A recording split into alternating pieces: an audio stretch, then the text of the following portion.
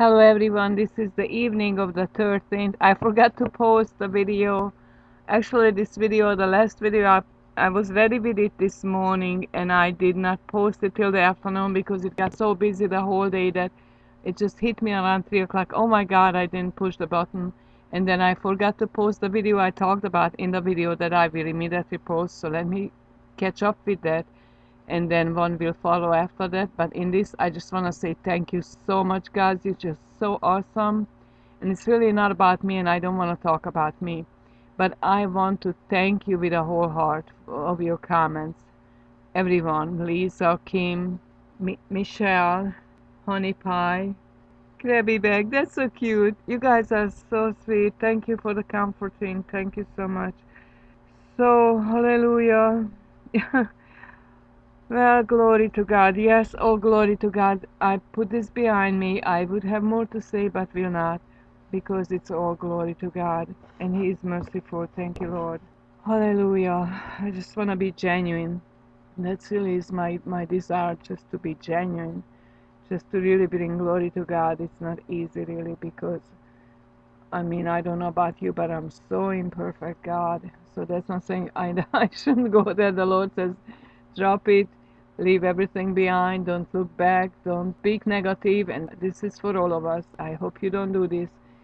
Maybe not in the fire all the time. Anyway, praise the Lord. So let me quickly post the video with Reverend Mary, but I promised, which is titled, It is Finished, Jesus is Coming. He really is coming. I mean, I have no doubt that He is on His way. Really, truly believe that, always believe that. That's the truth. I mean, when He told me in 2013 that I'm coming, I wanted Him to come next day, and I waited and waited. And I remember when I was in 2012, I remember the dates because I know where I lived at that time and what was associated with it. That I was sitting up and I was sitting watching the skies and praying and waiting and just feel the atmosphere. And He poured into my spirit a whole series of poems. You know, I'm not a psalmist or anything. It's all coming from above. So He gave me about 60 poems, and I love those poems. I mean, they just make me cry.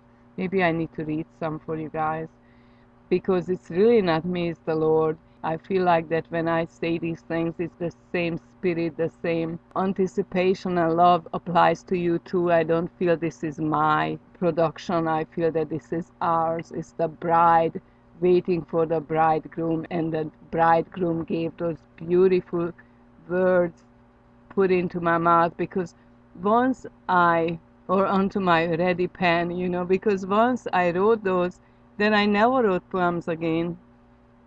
Praise the Lord. Hallelujah.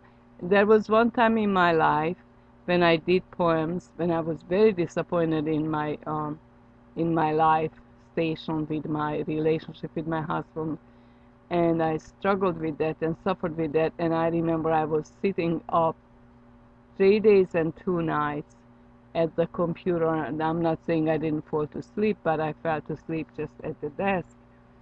And then I wrote a book full of poems, mostly in my native language at that time. And I could pour into that all my heartache. And on the third day, I, I started to write about environmental issues and, you know, social issues in these poems. So it was really washed through me. And I stood up and I said, I don't love him anymore. And after that was still 5 years of our separation. So these were the 2 times I wrote poems in my life. But the second time with Jesus, that was, oh my God, that was just love on the highest. Praise the Lord. So I hope you are encouraged by this. So let me just read one of those poems, okay? Hallelujah. Glory to God. And so with that we depart, and then Mary's video I will post with this one, certainly. Aine, I forgot to mention your name, but I just read, before I started this video, I just read your comment and your story, and I was just really touched by it. So I thank you. I'm so glad that it makes a difference, of course. Hallelujah. I'm so glad that you guys make a difference in people's lives. Thank you so much. Be encouraged. Now I ask the Lord just to choose the one He wants me to read. And this might be relevant. It's not so much of a love a story, but yet it's relevant because immediately my eye on the list of titles caught on Cry for a Revival Fire. Aren't we waiting for the revival? So this is it. Praise the Lord. Hallelujah. Let me just say this. When you have a baby, that baby is so beautiful. Oh my God, there is none like it, right? Everybody has a baby, but your baby is so special. So remember that, okay? It's special to me. That doesn't mean it might be the best poem. It doesn't have to be. It was written in 7/18/11, July of 2011. A cry for your revival fire. Lord, how much I desire to bring to you all my thoughts, feelings, battles, wickedness, failures, victories, insecurities, circumstances, insults and insulting of others, the shies and cries of my entire distorted existence in the flesh, to show you my blurry image in the mirror, while powerlessly invoking your holy name to confess all my past conversations, misrepresenting you shamelessly. Thanks for all the encouragement your word has imparted. Okay, I'm not gonna read this. The reason being is it's already in the playlist. I have recorded 2 poems last year, and one of them was this. So I choose another one. Praise the Lord. Hallelujah. Call to come up higher. Same day, July 18, 2011, by Holy Spirit. Have you yet to understand my call to come up higher? My sons, my daughters, the children of God, the Father of all. I called you to reside in heavenly places and look down on the world as if gods, seeing through my eyes whose thoughts are higher. Come up higher. Look down to see the earth in its current state. Pay close attention what I show. See how it's covered with thick darkness from layers of evilness, fallen angels, precipitated on God's creation like decayed accolade. Sacrilegious profanity, meltdown reality to the worldwide mental institute for the inhabitants entering in coalition with Baal to kill, steal, and destroy for the reward of death and malfunction, disillusion, struggle, depression, suicide, pile of vanities, material goods to exalt self above the separation from the Spirit of God, the harlot mother of all falsehood, promiscuous identity crisis, pimps, whoredom, gays, lesbians, transcendence, colors, lustful bodies busying themselves until eternal damnation without true repentance, the abominable, the secretive, the shotgun elite drug cartel, politicians, liars, manipulators, orators, counselors, robbers, murderers, rapists, child molesters, fathers defiling their own seeds, mothers selling out the fruit of their wombs for filthy lurk, dope, crack cocaine, mad, buzz, prescribed madness, alcohol, HDD, AIDS, HIV, STD. The list goes on of human accomplishments by human wisdom, demolished to the heights of scientific relativity in the hands of the defiled, prideful know-it-alls, dignified by titles, accomplished by corruption, uplifted by the underworld.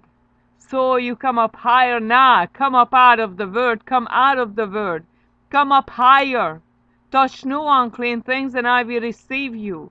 When you see with my eye the Almighty, then remember where you came from. Remember that divine grace bent over to reach down for you and lift you up and out of your pit.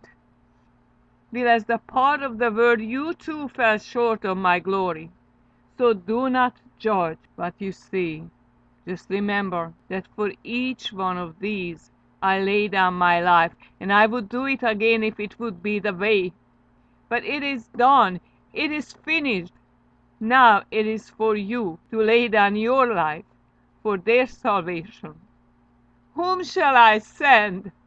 Who will, who will go for me to teach my word, to tell the truth, to bind up the brokenhearted, to heal the sick, to set the captives free, to cast out devils, to show my love, to care, to share, to give, to exhort, to exalt, to walk in grace, to pardon and forgive, to comfort and show the way to my kingdom, where all restoration, all healing abides in me, all abomination washed away by my blood, all darkness expelled by my light. Tell them they too are welcome. I wait with open arms. Tell them to come up higher. I call them to buy without money, eat and drink, till they too are filled with the bread of life. Tell them to drink the living water of my spirit. Let my blood wash away all the sins of the world, theirs and yours too included. Come higher. Your trip is paid in full.